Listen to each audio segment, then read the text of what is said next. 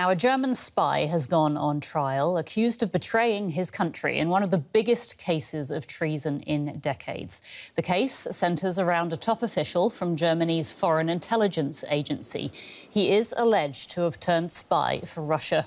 Prosecutors believe the man and an accomplice shared top-secret documents regarding the war in Ukraine with spies in Moscow. Investigators say the men received thousands of euros in return. And we are joined now by Gerhard Conrad, an intelligence advisor for the Munich Security Conference. And he also used to work for Germany's Foreign Intelligence Service. Mr. Conrad, welcome to DW. Thank you for your time. The focus of this trial is a top-ranking official within the intelligence service. Can you tell us, how are these people vetted and how long does it take to reach such a senior position where they have access to top-secret information? Yeah. Well, initial vetting, for example, takes at least 1 year when you enter the service, at least 1 year. And normally, this kind of officials are being vetted time and again after 10 years. After a 10 years gap, then there is a renewed vetting procedure, again, taking some 6 to 12 months regularly. In the present case, reports say the vetting took longer for this gentleman, but this was due to administrative restraints, just a lack of staff, managing the thousands of vetting processes you have over time with the 6,500 members of the service. So help us understand then how difficult it would be to smuggle top-secret information out of the German intelligence agency. I mean, what would the accused have had to do?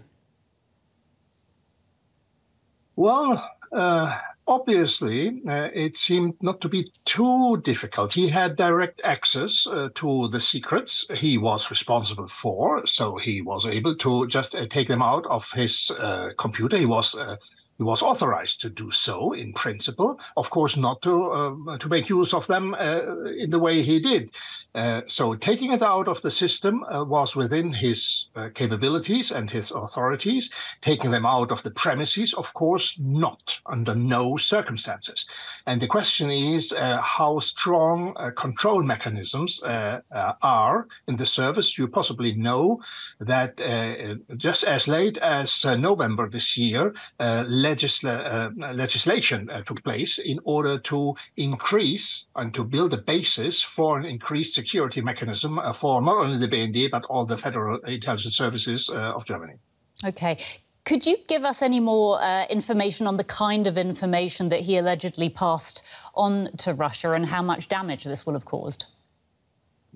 Well, here I have to rely, as all of you and all of us, on what has been leaked. And we should be very cautious concerning the veracity and the relevance of what has been leaked from the documents. But it appears that a sensitive technical capability to monitor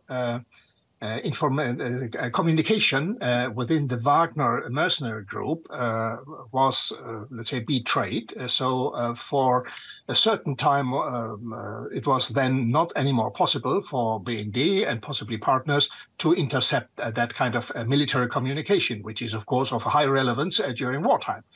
So if this is true, the court will have to establish whether this is true and can be proven, then, of course, it's a very, very serious damage done for at least a certain time. And a massive security failure by Germany's Federal Intelligence Service, surely? Yeah, it's a security failure. As I said, it can be done. You know, it's a problem all services have time and again. It's very rare, but sometimes it happens. If a member of the service misuses his or her authorities. Gerhard Conrad, thank you so much for your insights today. It's been a pleasure speaking to you.